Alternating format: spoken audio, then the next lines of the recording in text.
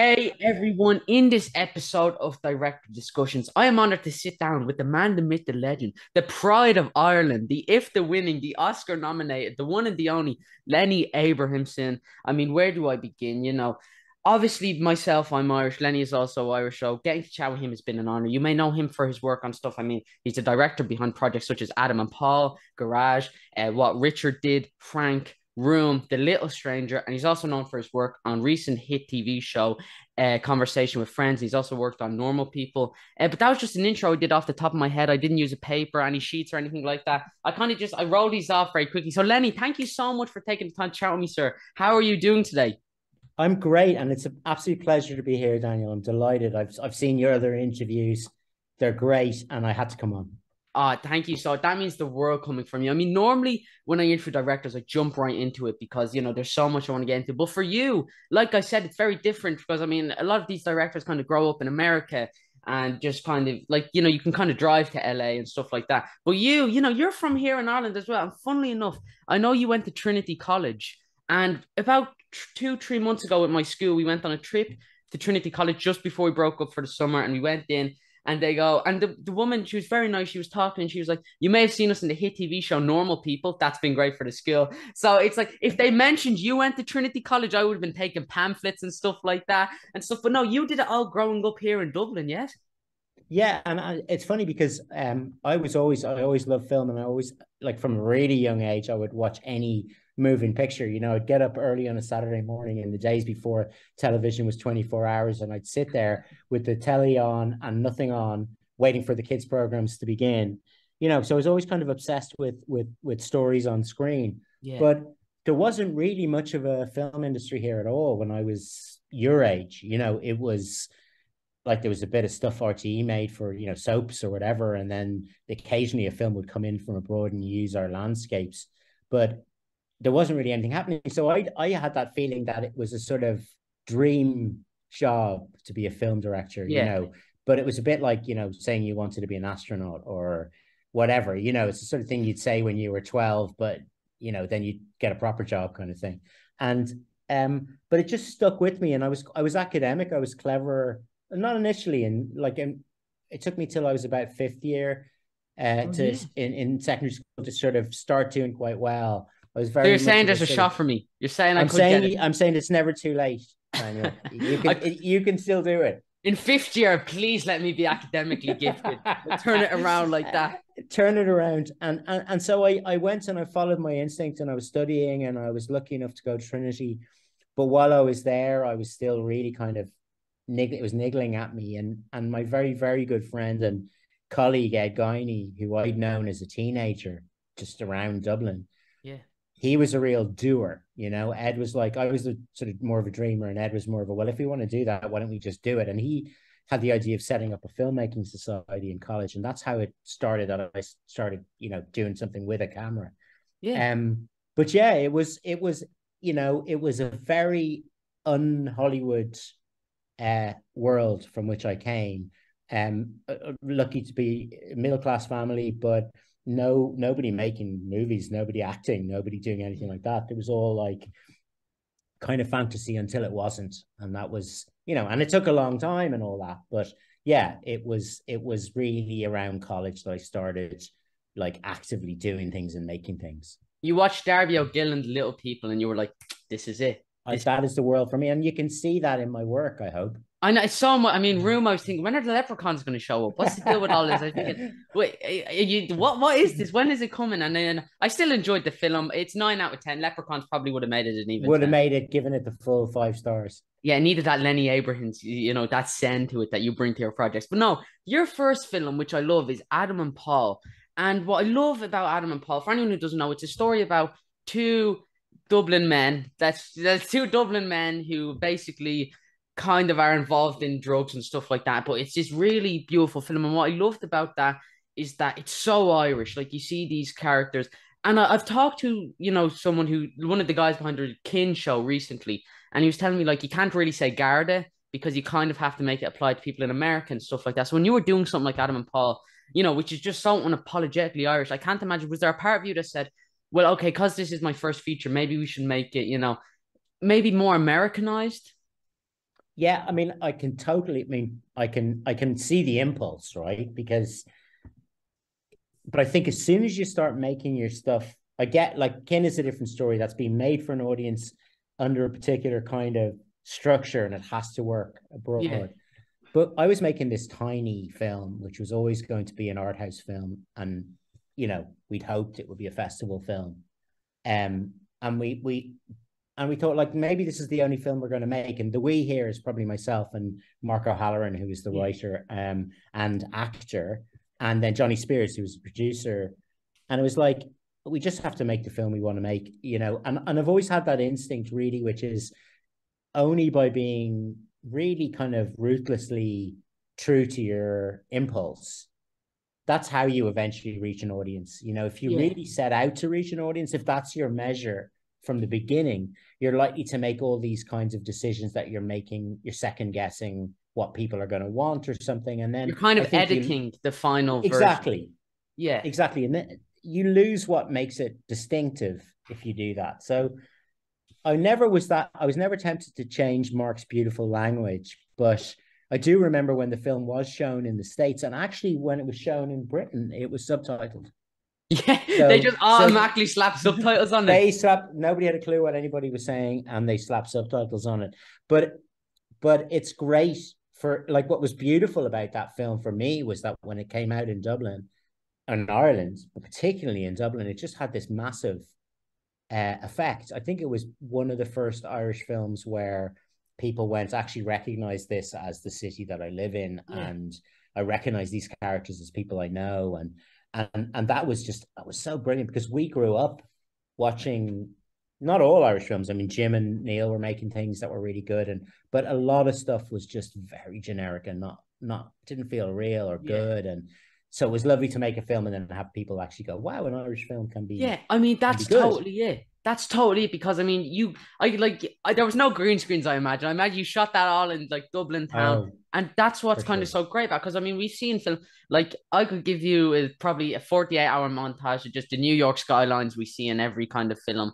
But Dublin, we haven't gotten that. And I was chatting with Neil Blomkamp, who directed District 9, and a lot of Yes, his brilliant. films are in South Africa. And Yeah. it's like South Africa is like that gem. It's kind of untouched in the same way I feel Dublin is. And I mean, I don't know, Dublin and like when people think of Ireland, they tend to think of 40 Shades of Green, beautiful skylines, castles. But then Adam and Paul kind of does show that other element. And I imagine that was obviously very personal to you, especially growing up in Dublin, because as I'm growing up in Dublin, I can certainly see remnants of that. But I think that all kind of comes together and helped build our culture in a way, whether we like it or not. This is Yeah. Ireland. Yeah. And actually, for me, it's a very positive film, ultimately, even though it's about people who are really disadvantaged and it takes place in Yeah, parts of the city which are really still actually, it's not that different even 20 years later.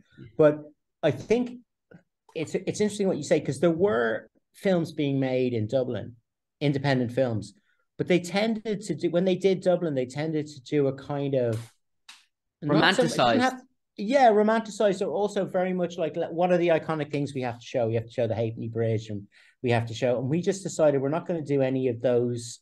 Like, we're not going to tick the boxes of Dublin. We're just going to try and show like round the back of things, and like the bits that you don't normally see, and actually try and get some sort of essential feeling for what the city actually feels like if you Yeah. walk through it, and and to be confident about showing Dublin rather than going, oh, we better do the kind of picture postcard version because that's what people will recognize.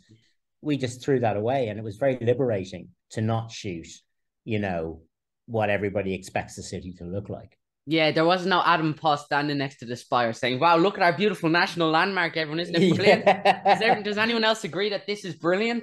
No Anyone? GPO, no Grafton Street. Yeah, no. There was Stephen's Green, but that was like a very particular version of it. And like the alleyways and the dirt, because these are. And I know you talked about like the second you kind of visualized project, talk with the writer about you felt what the film would feel like, and I Mm-hmm. think that's something a lot of films just thematically like. There's Spider-Man 2 feels different from In Bruges, Yeah, because that different like you couldn't do In Bruges Spider-Man, you couldn't put that Spider-Man feeling over In Bruges because it's just building that team, and it would have been Like that's kind of the best team I feel you can do for a film like that. So was developing that visual style hard for you, especially considering that it was your first feature? Well, I was lucky because I had made shorts and I'd also made a lot of commercials, Yeah.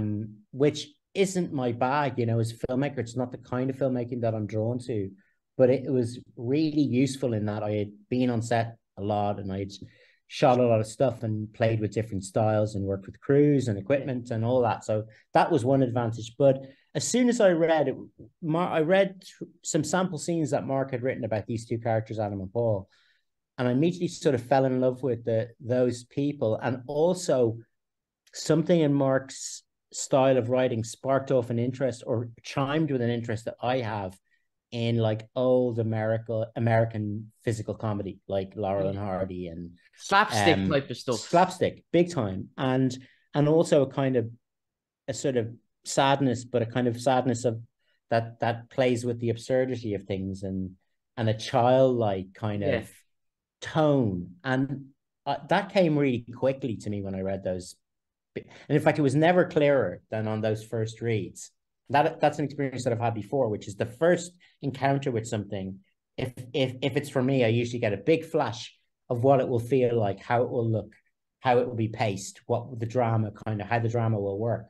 And Yeah. then a lot of the time in the development, it's just trying to hold on to that initial pure feeling and then develop it with a DP, with a camera person, with designer, with the actors to hold that like first pure impulse. And that's where something stands or falls. If you can keep that feeling, it's usually good. And if you don't dilute it, it stays close to what it should be.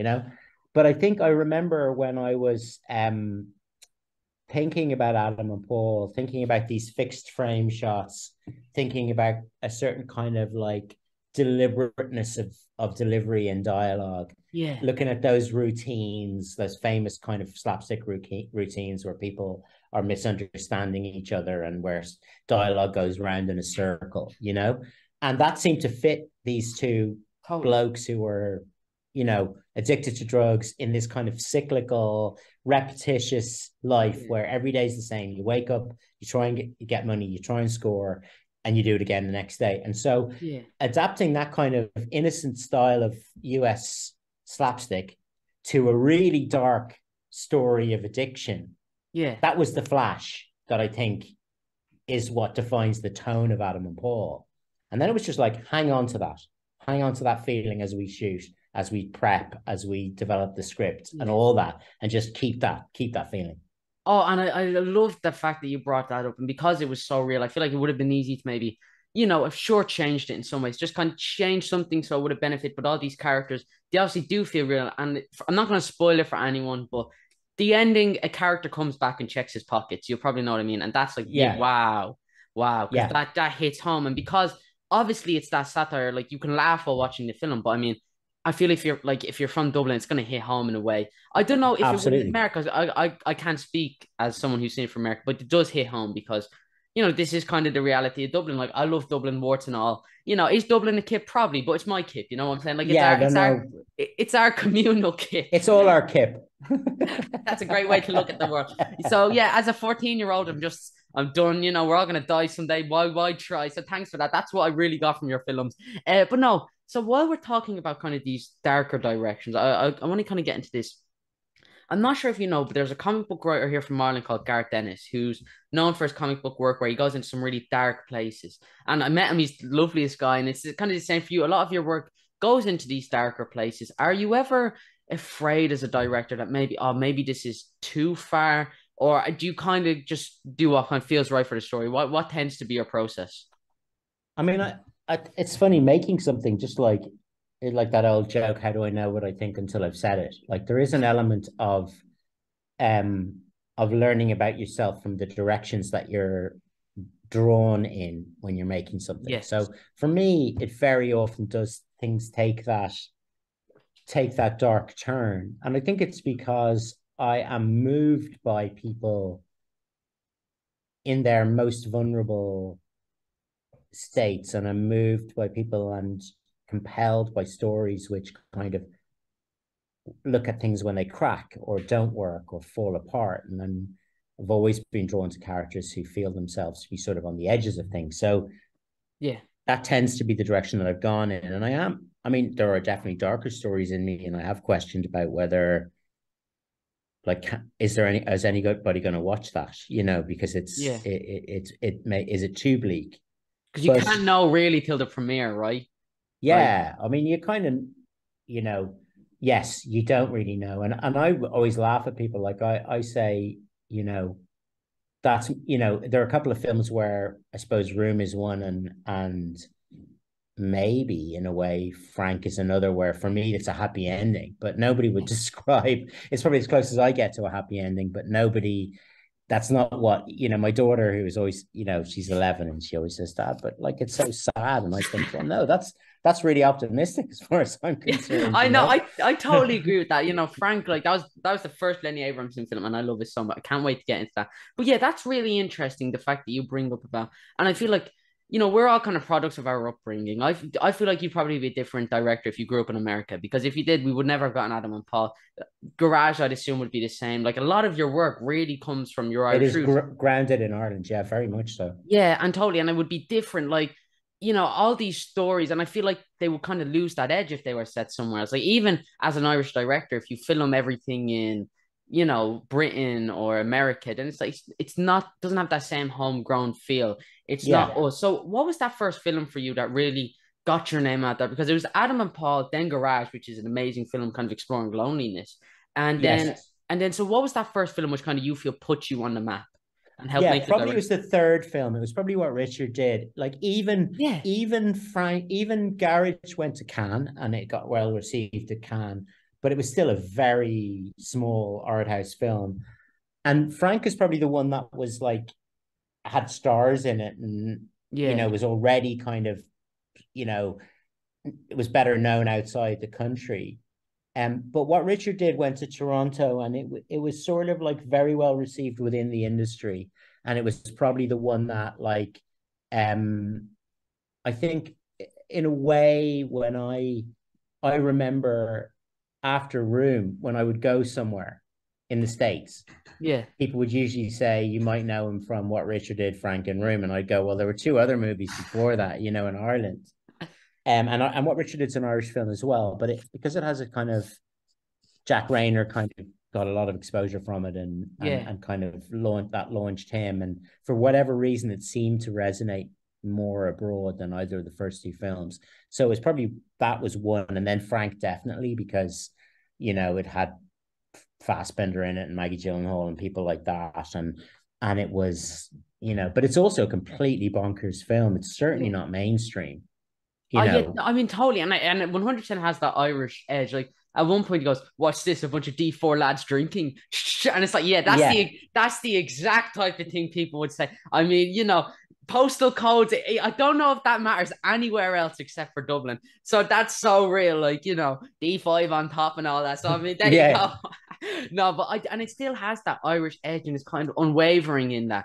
And I guess that is very strange how that film kind of just tended to appeal, to more people. But Yeah, that's maybe it was because the theme of it, which was a kind of disillusionment that can befall a person when they discover who they really are. yeah, It's kind of like an anti American movie in a way, like, because the American shape that you get on so many movies is that, be true to yourself, and yeah, then good guy, everything will be bad great. guy.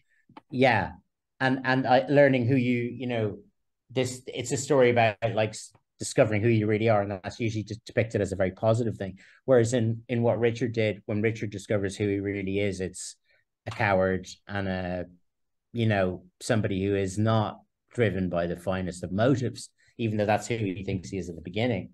And that seemed to resonate with people, and it's about younger people, and I don't know, maybe that's why it was. But you never know what's going to take you anywhere, and in a way, it probably wasn't really until Room where that was the film that really broke out into a much bigger international kind Yeah, of audience. And after that, I had a certain freedom that I didn't have prior to it. totally. And what I love about what Richard did is, this is something I've seen a lot of directors, and this is something I'm like, it's kind of opened up a lot to me. Like, normally we see in films, there's there's a good guy, there's a bad guy, and then there's an Yeah. anti-hero. But that anti-hero has been watered to death. It's like it Yeah, doesn't and it's a mean bit of what a it used to cliche. mean. We know it. Yeah. It's like, yeah, oh, is he good or bad? No, but that's not. I feel like morally ambiguous is kind of better. Like, you see in these films, there's always kind of that moment, and this is just a regular example. It's like the good guy will say, "No, I'm not going to kill the bad guy because I'm the bigger man." But that's not how the world works. And Yeah. when you look at these characters, especially this is something I've noticed you've done. You have these main characters who a lot of them aren't good people. I mean, out like let me just get that out there. Like in Adam and Paul, you obviously have this admiration for these characters because you've been following them for like an hour and a half, but at the same time, they don't do good things. And Yeah. especially in what Richard did, that case, I mean, you can kind of look at it from both ways, but the truth is he did kill someone, and the Yes. truth is he didn't do what would And be he kind didn't of have the guts to face up to it either. yeah Yeah, I am really interested in characters who are morally deeply ambiguous and flawed, because all of us are. In real life there aren't really goodies and baddies. In real life we're all somewhere in the middle, yeah and can under different circumstances behave really awfully or very nobly. And I think with what Richard did, you got a guy who's been schooled in the idea of doing the right thing, who believes himself to be motivated by all the right things in the way that we all try to believe that about ourselves, but then discovers under deep pressure that he's not. And actually the film kind of falls into two halves. The first half, when he's in the state of he's under that illusion of goodness, and the second half where he has to face up to who he really is. yeah And it's funny because I've noticed that a lot of my films fall into that shape. Like Garage has a kind of before and after shape, and Room certainly has a yeah two half oh shape. totally And I've always, so rather than the three act structure, I tend to be drawn to the not quite two acts, but two phases where you look at characters in very different circumstances and see how that helps you understand, get a more three-dimensional view of who they are. Yeah, that's interesting. I watched a few of your interviews and you brought up that idea of kind of having the climax of the film halfway through and Yeah. then dealing with what comes after. And I literally wrote it down. I was like, I want to bring that up because that's so interesting. And like, for example, Room, there was a point halfway through where I feel like a lot of other directors would have just ended the film because Yeah. that's kind of what I considered the story. But then you have this boy who now gets to experience the world, and it was just it's such an amazing idea. And so, what is it about, having that climax halfway through? Is it just something unique, or is it something that you just feel suits the story best? I think it's something that I'm often drawn to, because like if you're analyzing something, it's really that's a really stark structure that allows you to take a really big kind of look at character. So in Room, it's also following on obviously from Emma Donoghue's book. Room was the first kind of proper adaptation that I was involved with. What Richard did start with a book, but it went in a very, very different direction to the book that it was based on. Yeah. But even in Room, probably the second phase of the story was one that we added to in the film. So we probably, more so even than the book, have this quite kind of substantial second phase, where we kind of, I think the escape happens pretty much bang in the middle of the story in the movie. Yeah. And I'm always drawn to challenges, to kind of like to challenges to the craft. And it was such an interesting challenge to take a story like the one in Room, where the big problem that the characters have is getting out of this place. And we let them get out of that place halfway through the movie, and you go, well, how are you going to sustain the interest of the audience? And, that was a real tightrope walk in the middle, trying to, on the one hand, bring them out, but on the other hand, not let all the air out of the tire, so that you And still had a feeling of tension. I'm sure it might have been easier for you as a director to just say, okay, well, they're out of the room. That's kind of the end of the story. But instead, you took it in that direction, which I find really fascinating. So with The Room, which I'm sure everyone has heard of, it's just, I mean, I remember I caught this. Actually, this might have been one of the first films of yours I've seen before, Frank, because it was playing on TV and it was terrifying. Yes. It's a horror film. In a way it is, yeah. And so did you shoot that in like an actual room, like in a no, so what we did, build it or we built it, but initially we thought, well, it's described in the novel as being like 10 by 10 feet. room. So for anybody who doesn't know, the story is about a mother and son who live inside this very small space. Basically, they're in a kind of prison, effectively, that she's been kidnapped some many years before the story starts by a guy and kept prisoner effectively in a shed in the garden. And she becomes pregnant by him and has a child. And the story in the novel takes place from the child's point of view, starts on his 5th birthday, and all he's ever known is this room. And his mother, in order to stop him from feeling like he's missing out on everything and to sort of protect him from the horror of the situation, has told him that this is the whole world. This is the world, and he's not. There's no outside. And we watch as that illusion has to be sort of broken. But we thought to ourselves as we were preparing to shoot, like, there's no way you're going to succeed you couldn't sustain an hour's worth of cinema in a space that small.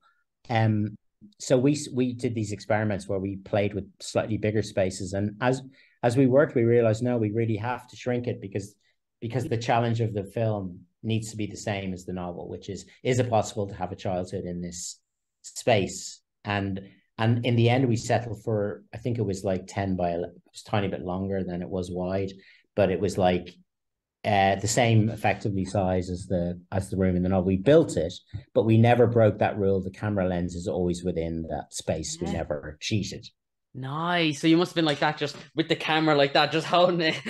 It was really hard. It was really the hardest thing. And quite often there's a bath in the room, and I was in the bath because it was the only place that I could be where I wasn't seen, but I could still pop up and work with Jake, the little boy who plays the character Jack in the so story. Directing isn't all glamour, you're saying? It is. None of it is glamour, is what I'm saying. I thought it was all 2 billion, €2 billion houses. No, you have to do No, work. You have to do actual work, and a lot of the time it's very tiring and kind of. Listen, I'm not complaining. It's a brilliant way to work. It's a brilliant life. I'm very privileged, but yeah, it's not all it's not all paparazzi, that's for sure. Did you shoot Room? Was obviously that was shot in America, right? It actually shot in Canada, set in America. Oh, Yeah. what differences do you find shooting in on? I wonder what people in Dublin especially are like when they say when you're shooting a film. Do they tend to be receptive, or they shooting? I've done a lot of work on the street in Dublin with with very little money and security. So Adam and Paul being a classic example. And I also did this series called Prosperity. They're like exactly as you'd expect them to be, like very funny, very teasing, excellently disrespectful. They manage, don't they? They do manage, and really nosy about what you're doing. So yeah, I've had a lot of that. But actually, can I be in the film, bro? Can I be in it, bro? That's pretty much it. Yeah, that's pretty much it. Like, what are you doing? You work for RTE. Can I be in tell it them? here? Just say RTE. Yeah, RTE exclusive. Yeah, that's brilliant because once you tell them that you're working for RTE, they're not interested anymore and they leave you alone. So it's great. that's the number one tip for Irish filmmakers coming from Lenny now. No, but another one of your films I'd love to touch on, and this is the one probably, this is the film like that I kind of really responded to first time I watched it. And of course your other work as well, but Frank in particular. Yeah. I mean, I really enjoy Frank. And I know you've talked about this in a couple of video interviews, and this is really interesting. You coming on, did you say no to Frank the first time you were offered it? Yeah, I did. And Frank was the only film that I've made that came from the outside like that. In other words, where somebody sent me a script and said, are you interested in doing this? And I said no initially because I remember thinking it's impossible to make a film about somebody where the lead actor is inside a fake plastic head, where you don't see the face of the actor, and it's such an absurd premise and it's so bonkers as an idea, but it wouldn't leave me alone after I read it. And after I'd said no, my agent, Rachel, said, and actually a wonderful woman called Tessa Ross, who used to run Film 4, said you should read it again. Don't have one more think about it. And I did, and I thought, okay. And it was, what it was that kept me in the middle of the second section of the story in Frank involves this kind of crazy band going to a kind of cabin in the woods effectively and writing an album. Yeah. And that whole section had something of that same slapstick Yeah, I absurdity, can see that. Yeah. you know. And I remember thinking, God, there's, and it's also, I talked about challenges earlier, that I'm always drawn to films where there's a big challenge, you know, creatively to make it work. And I think I couldn't let go of that idea of trying to make a film work where there were as many obstacles as there are in Frank. And so I engaged then with the producers and with the writers, these wonderful writers, Peter Strawn and John Ronson.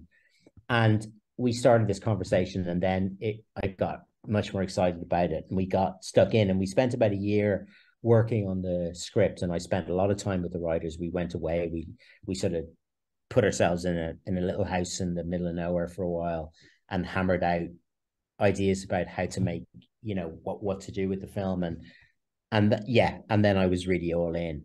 But initially I thought, forget it, this is not possible. Yeah, on paper, it does seem like an idea that shouldn't work. But yeah, you Yeah. watch the film and it's just so, and some, and like that's, I don't want to spoil it, but you did talk about that kind of having a happy ending, which some people may not look at that way. But I certainly feel like that's very optimistic, and it's a great way to end it because it doesn't have like a cliche, everyone's friends again, everything's happy kind of again, but it Yeah. still has that inherent optimism, which I believe helps make it. Yeah, and actually, what it shows is the character of Donald Gleason, who I Yeah, he love. I've grows. worked He with twice. grows a He lot. grows. He realizes that he's been living in this total fantasy. So it's another character coming to terms with what they're not able to do or what they're not capable of, you know. And John learns that his fantasy about being an amazing rock star and musician and songwriter is never going to happen. And for me, that's quite optimistic, you know, Yeah. because it shows you that a person can learn something about themselves, Yeah. you know, even if it's not maybe what they had hoped at the beginning. Yeah, and that last song, I love you. That's on my playlist. I It's think brilliant. That's Stephen Rennick at his absolute best. Another Dubliner who yeah, I've worked with on I know everything. I saw you mention in the interview that the music by Stephen Rennick, he was an amazing. I mean, he's so good at it, but like that was really hard for Frank because the actors were performing it live, right? Yeah, so it's a band, and we didn't want it to be that thing where you see, you know, and on movies about bands where they're all pretending to play and you don't believe it for a moment. So we cast actors who could play or had some musicality, but then the songs of the band had to be written to fit those actors, um, like what they were able to play. And so there's this constant conversation between the music and the casting, and Yeah. keeping changing as we cast people. Okay, what can this person play? What are they capable of? And then you're writing music for a band where the band can't become famous because they're too out there. They're sort of crap, but not really. That's such a Yeah. hard brief, you Yeah, know. it But I yeah. think he did an amazing job. I mean, the most likable song ever. It's really likable. You just can't hate it. I don't know what you guys did there. It's amazing, but no, I mean, I really love Frank, and I think it's just a testament to that. And the fact that there was almost an element of, you know what, this is impossible. That's why I'm gonna do it. You just came Yeah, on. There was that, just that broad faced determination. But yeah, it's fun to try something when you know it's going to be hard. That's for because sure. Frank was like, Frank Sidebottom was a real person. I mean, obviously the Yeah, events are very kind of, I can't imagine those events exactly happen. But because he was real, obviously there kind of had to be an element of respect that you brought to the project, right? yeah, yeah. It's like a fantasy version of a character that's already a fantasy, because the real Frank Sidebottom, for older viewers, might remember that he was on kids' TV in Britain in the 1980s, and and John Ronson, one of the writers, was in his band. And then John and Peter were screenwriters of a film called The Men Who Stare at Goats with George Clooney. I don't know if you remember that Yeah. movie. And while they were working on that, they were telling stories about John's time in the Frank Sidebottom Oh Blimey Big Band. And they came up with this insane idea. Well, what if there was a person who really, really lived all their life as a kind of character in a fake, you know, hiding behind a mask, which is what this Yeah. character of Frank Sidebottom did. But in his real life, Chris Seavey, who was the guy behind Frank Sidebottom, did, you know, he didn't always go around in a fake head. So the fantasy of the movie is, what if there was somebody who lived like that all the time? So it's a kind of the real Frank Sidebottom was the jumping off point for the movie. Yeah. And so it's all sorts of complicated in terms of its conception and how you might realize it. And yeah, so it was a mad period in my life, which I'll never forget and which I love doing, but was very hard. Yeah, and the mask came off at the end in a really beautiful Yeah, way, which was amazing. One of thank your you. last projects I'd love to touch on was The Little Stranger. Is this your Yes. most recent feature? Yeah. Yeah, it would be. And so that was an adaptation as well. Well, surely by this point you've kind of mastered adaptations in a way. You kind of Yeah. know how to do them as opposed to maybe when you started out. Yeah, and I'm going to, I've, and then I went on and did two more. I did, Normal People and Conversations with Friends, and I'd never intended to stay doing adaptations. It's just that I sort of became kind of known for them, and then I got these opportunities to do these amazing projects based on books. But The Little Stranger, I had, before I even made what Richard did, after making Garage, I read this book called The Little Stranger, and I tried to get the rights to make it then, All the way and I back then. failed all the way back then. I failed because I was basically somebody who'd made almost nothing except for two very small movies, and I nearly made it. I met Sarah Waters and everything, but didn't get it in the end. And then years later, after around the time of Frank coming out, Yeah. my reputation was sort of building. I re-engaged with the people who then had the rights to The Little Stranger. And you were like, please let me do it. Please, please, please. and I was like, I'm still interested in that. And they said, well, we'd love to talk to you about it. This was the people who then had the rights. And then Room came out, which gave me a lot more clout. And so I was able finally to make The Little Stranger.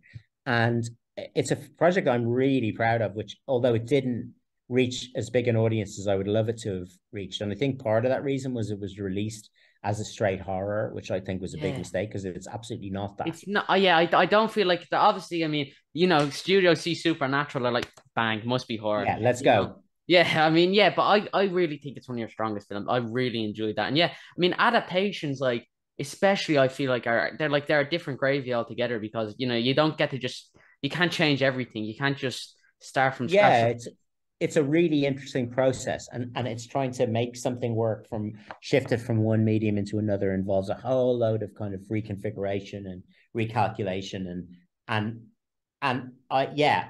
like I think I don't think I mastered it because I don't think you ever master anything. It's always a new challenge every time you read a book if you want to make it into a film. But I feel like at the moment I'm keen to kind of take a little step back towards making things that just come out of your head and don't start as anything else, having done two more adaptations, obviously. Oh yeah, totally. And so yeah, that's one of the last things I'd love to touch on. TV. What is it about TV that you kind of wanted to jump into, or what is it about TV that you kind of felt like you would be good at? Well, I think back in the day when I was sort of starting out, there was really two very separate worlds. There was the world of film and the world of television. And definitely filmmakers felt themselves a little bit sort of elevated from television makers. It's like, oh no, I make movies, I don't make television. And there was some truth to that because television tended to be for a bigger audience, tended to be broader, a bit more formulaic, and maybe more of a writer's medium than a director's medium. That was the wisdom. People would say, yeah, film's the director's medium, TV's the writer's medium. And then you have the advent of HBO and eventually all the streaming services. And suddenly there's this golden age of television where some of the best stuff that you see was on the small screen, right? Some of the most interesting, most kind of unconventional, freest stuff was happening on television. The Wire is a really good example of something that you couldn't have made it for movie. It was far too detailed and novelistic and complex, and you couldn't have distilled that down into an hour and a half, 2 hours. And so I think a lot of directors at that point were thinking, God, there's something really interesting happening in television. And I was certainly of that mind. And then when Sally Rooney's book came to me via Ed Guiney, Normal People, I just loved the book. And it was just right in my for me, it was in a very sweet place. Like, it was Irish. It was very contemporary. It was about young Irish people who were living in a culture that had transformed itself from the Irish culture that I grew up in, where the Catholic Church weren't dominant anymore, where young people were more open about their sexuality, about their kind of, their view of the world. And I was very drawn to the idea of bringing this picture of a different sort of Ireland out into the world. And I loved Sally's writing, and I felt like this is very exciting. And you take something like Normal People, which is a very forensic like study of Like you a couldn't single have done it in relationship. an hour and 30. You could not have done it in an hour and 30. And if you had managed, let's say you'd made a longer film and you found a way of distilling it, I guarantee you that the film would have played in a few art house cinemas. It would not have reached anything like even a tiny percentage of the audience it reached if it had been made for cinema, because the cinema space, and you'll know this, is so hard at the moment. It's so dominated by Yeah. big tentpole movies. It's so dominated by Marvel and by a few studios and by superhero films, and it's really targeted at a young audience. Yeah. And yet something like Normal People, which is like decidedly undramatic in a way, like nothing blows up, nothing huge happens. It's like very kind of, it's at the level of very small details that the story unfolds. Yeah. Yet the challenge there was, is that possible to get that to an audience? Is there an audience for it? And I think what we showed with, You found out that there very much is an audience. we certainly did, and it was just so heartening and kind of, I think it made us all a lot more optimistic about the appetite that there is out there for quieter stories, you know. Yeah. But it was about television. It suited it. It was episodic as a story. It suited the medium, and maybe something to do with lockdown and the fact that everybody was kind of Yeah. tied to their houses and their flats and their, you know, the people were, that it just was the perfect time to put it out there. Yeah, and I love what you brought there about films. Like, I mean, as much as I love superhero films, there's a point there where it's like there's a bit of repetitiveness, and like that's not me slighting any filmmakers. Like, I Yeah, love sure. them No, so it's, much. some of it is amazing, And and it's there very is that hard to do well. formulaic, and like you can't there's nothing. I'm not like saying that's inherently wrong, but there is a formulaic, and in fairness, it works. The formula works. Like it's getting people in seats, but when films like The Northman and Everything Everywhere All at Once are coming out, I hope that same thing is attested there. So then, the chances that filmmakers need are given, you know? Yes, I actually think that like it's always a pendulum, and Yeah. at a certain point it swung away, like cinema, like the theaters themselves swung away from independent one-off pieces of storytelling. But I think that's going to come back again. It Yeah. absolutely Do you will. reckon? I mean, I have to believe it will, and I agree with you about like everything everywhere all the time is a really good example. That's A24, who I've worked with, who were the studio. Oh. That Room was Oh, Room. A24's Yeah. first Oscar nomination, and so it was lovely to be there when they were not quite as huge a company as they are now. I still think they're absolutely brilliant. They're like, they're what's keeping independent cinema going in the States particularly, but globally.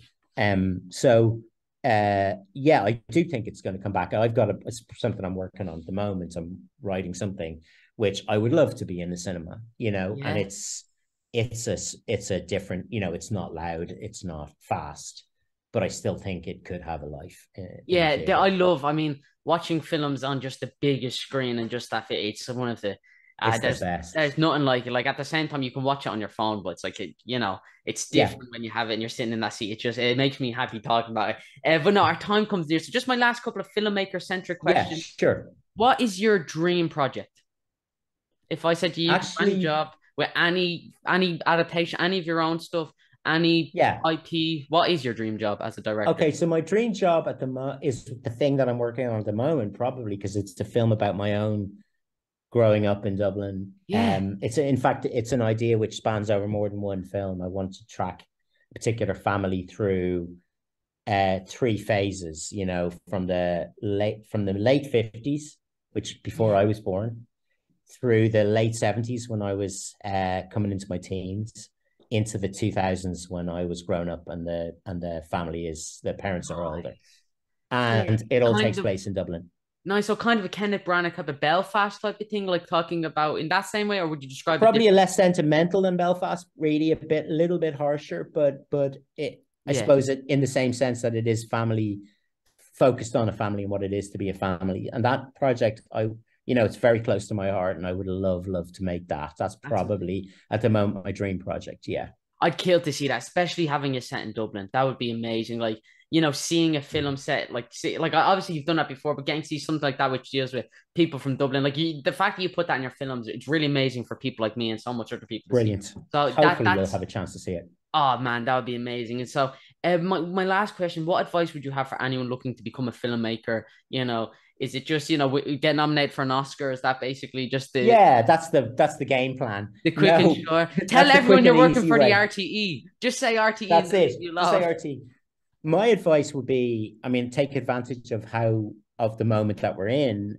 When I was starting out, you didn't have the opportunity to make something cheaply. It was always like you had to get film, and you had to get a film camera, and now you have in your pocket an amazing tool with your phone. And so my advice to anybody, especially a young person who wants to get into film, is just start doing it and work towards making things with friends, or with people that get connected to people at the same stage that you're at, and start making things. There's no other way to make films other than to make films, I think. No Yeah. other way to learn to make films than to make them. I think film school is definitely an option. I didn't go, as it happens, but I think if it suits you, it's a brilliant thing to do. But either way, there's nothing stopping you from experimenting with storytelling on screen, given the technology that exists now. Yeah, absolutely. Lenny, it has been a true and genuine honor chatting with you. So before I let you go, are you on Facebook, Instagram, Twitter, anything like that? I'm on Twitter at Lenny Abrahamson. That's my only social media outlet, but I do check it and I do occasionally respond. And I'm going to ask you a question now that before you go. What's your, like, obviously you're doing this amazing thing at only 14. Yeah. What's your aim? Is it to stay in the world of commentating about film and Yeah. reading and writing about it, or is it something that you want to do actively yourself? Filmmaking is totally something I'd love to do. It's such a Excellent. great world. And the fact now, like, it's really inspiring to see someone like you who is from Dublin, who has these Irish stories that are very unwavering. It like, you're so like, I mean, and Ireland just has a wealth of fantastic filmmakers. Like, I got to chat with Paddy Slattery, who's an upcoming director who did Broken Law. And you look at Oh yes. like, and all these just amazing directors. So the fact that a director like you would take the time to chat with me is such an Well, honor. listen, if you ever want any advice, get in touch. I'd be Yeah. delighted to help. Oh, Yeah. thank you. So that means the world coming for you. I'll talk to you a little bit off air. But anything you can promote, a conversation with friends, is that your No, name? there's nothing out at the moment. I mean, there's lots of stuff that you can watch on, you can see the back catalogue on most of the films are available. And I think you can still watch Conversation with Friends and Normal People on the player, if you're interested. So yeah, it's all there if you want it. Yeah, and that's all. You can just say it's under RTE, so no one will annoy you. That's your new No one will method. annoy you. That's your new That's how method for you do shooting it. in the streets of Dublin. Oh, it's just an RTE interview. Oh, they'll never forgive me. Lenny, thank you so much. So everyone, you can go all follow me over on Twitter at SamboGizmo1. Please make sure to like and subscribe. And as always, if you have the means, please make sure to donate to the National Adaptation Society. Link for that first description. My friend Declan Shelby, Irish comic book writer and artist, new comic Old Dog comes out September 28. You can all pre-order that from your local comic book store. But this has been my chat, one of my favorite directors, genuinely one of my heroes. Lenny, thank you so much, sir. Have a brilliant day. And you, Daniel.